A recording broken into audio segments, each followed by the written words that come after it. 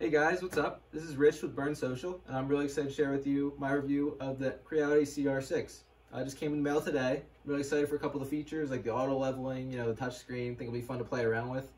I'm just happy to share my opinions on it, kind of, let you know what I think. So let's get this opened up. We also have the Employee of the Month, Rosie, joining us today. She was also just, I think, excited as we all are for the CR6, so she's going to help us do our unboxing. Isn't that right, Rosie? All right, I got it cut, so let's see what's inside. Awesome, looking clean. So we have the user manual. I have the instructions for use, put it together, but obviously we're already experts here, right? Everybody watching. Can't really read that, but some cautions. And then we got, oh, even embedded in, what is this? Oh, no way, they gave us a whole roll of filament actually for tests. Usually, you get the test little dinky, maybe like 1/4 of a kilogram, so that's pretty nice. Some white PLA, I'm actually really happy about that. So I'm also excited to see how it performs. I've never actually used their brand of filament. Nice, metal hot end enclosure. I think that's gonna be a lot nicer. All right, so looks like we got a top layer here. Pull that out, and just like the other Ender models, CR series as well. We have the bed already assembled in here, which is really nice compared to something like in a net, right? Where you actually have to assemble from scratch. That can get a little dicey. All right, so we got everything unpacked now, and there's actually not that many pieces. Some really cool things to point out would be that first they included a lot of extra parts. So we have 10 extra 0.4 nozzles, which is really nice. Extra Bowden tube, so it definitely comes in handy because I usually have to get like a lot of extra stock with those. We got our power cord, but then we have the touch screen, which is cool. I'm very excited to plug that in and play with it. So they also included a 0.3mm nozzle, which I think is really cool to kind of change it up, get a little more detail on your prints. Some extra parts for the extruder mechanism, which is really cool. The extruder spring, ball bearing, stuff like that, which is kind of unique because this is an issue I've run into in the past. I think it's really cool that they're thinking ahead on this stuff. And then we also have an extra Y-axis motor, which is kind of uncommon, but typically the first one to go, just because of the weight that you have on the Y-axis. So I think it's really cool that thinking ahead on that as well. What's really cool about this is it all comes assembled.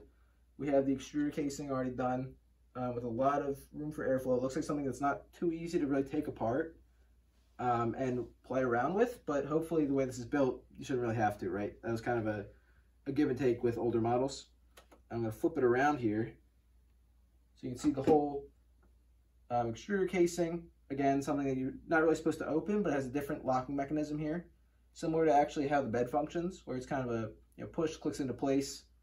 Should provide a lot better grip, allow for a lot less slippage. We also have dual Z motors here, as you can see, which is a really cool upgrade to previous models and should allow for a lot less wobble in your prints. Really cool feature here, we have a built-in filament runout sensor. So basically what you do, if you haven't used one before, is you feed your filament through, feed it through the extruder, so you pop it out, click it in once the filament's in, and then if you actually end up running out of filament, you don't have to be next to your printer if it's a kind of risky print.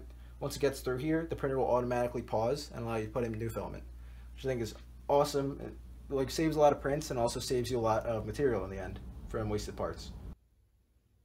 So one really cool feature I did not discover immediately is that we have our control board here with slots for SD card, a micro USB. We have our power supply in the back. I actually thought this up here was part of the power supply, but it's not. It's actually got a nice, cool little drawer for tools.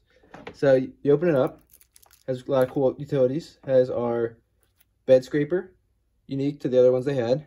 Got some stickers, pretty cool. Love some stickers on my enclosures. Got needle for clearing the hot end once you heat it up. Got wrench set. We got Allen keys and clippers. I like those. So these are Creality clippers are actually some of my favorite, just because they're so sharp. You can't get ones that sharp up in the US. These are a little bit shorter. Looks like they're already greased up, which is pretty cool, and have a little safety lock.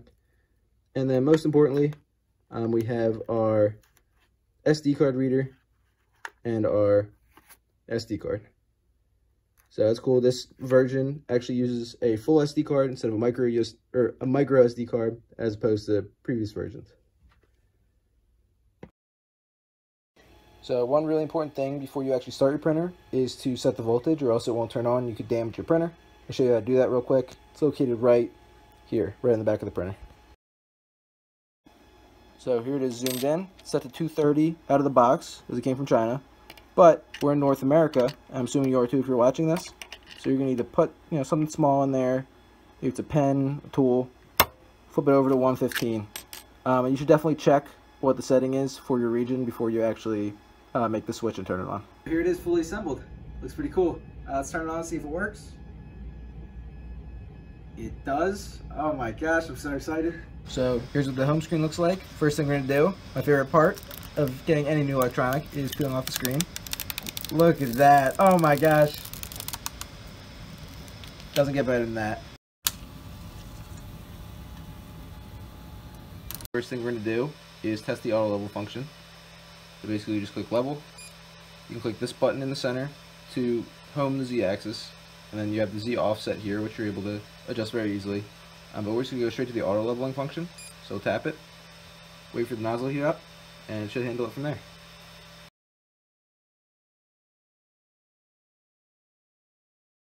So for this print, we're gonna be using the filament they included with the printer, which is white PLA, Creality brand. And then the stock settings in Cura, so 200 degrees Celsius, all that, and let's see what comes out.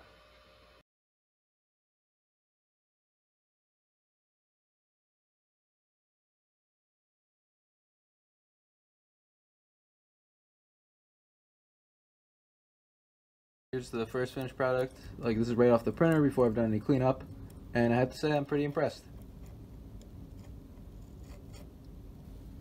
So here it is again, after it took a couple minutes to just remove some blobs and the strings and stuff like that. It's not perfect yet, but it's not, like I said, for a first print, I'm very, very impressed.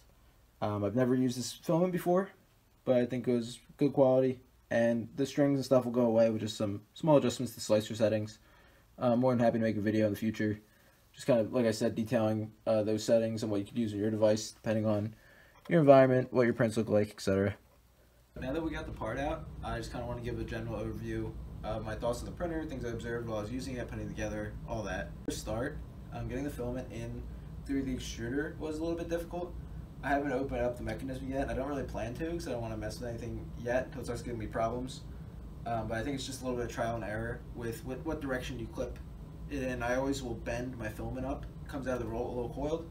So I'll bend the filament up just slightly, so that it actually can go in and have like a straight path through rather than curving down hitting something. So, and one other thing is that we're doing test prints.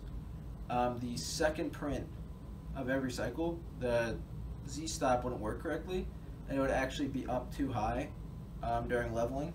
But then just resetting the printer would fix that every time without an issue. So I'm kind of confused about what that is. That's really all I have for negative aspects. Everything else was great about this whole experience. I love everything from the dual Z-axis. I can't get over how silent this printer is. It literally does not make a single sound. I put like a silent motherboard on an Ender 3, and it's comparable to that and right out of the box. So good job, Creality, on that. Bed and nozzle control, temperature is extremely precise. Sometimes with some models you get a little bit of fluctuation in the temperature.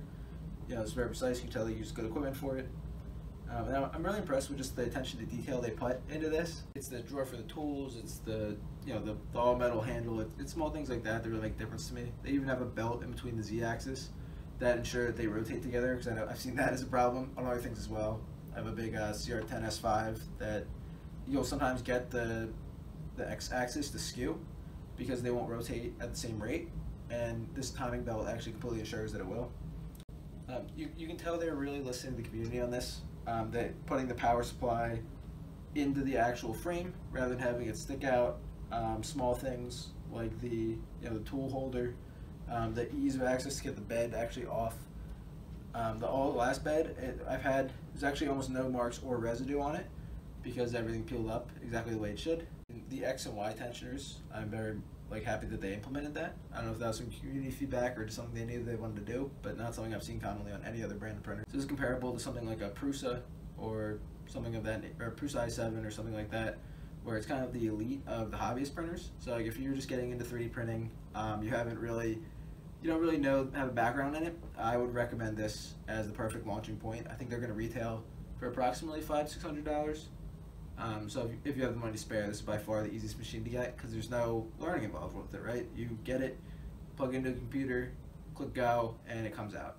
Where in other ones you have to learn how to level. There's really no maintenance involved in this compared to the other ones from what I've seen. I'll hopefully give you an update after a little while of use to see if any problems come up.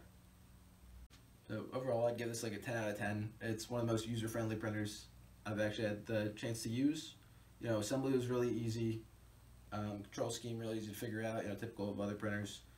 And then even just the process, just having to not level my bed is one of my favorite things about this. I've set up ABLs and stuff like that on other printers, but this coming right out of the box, this makes it extremely user-friendly and super easy to pick up on device.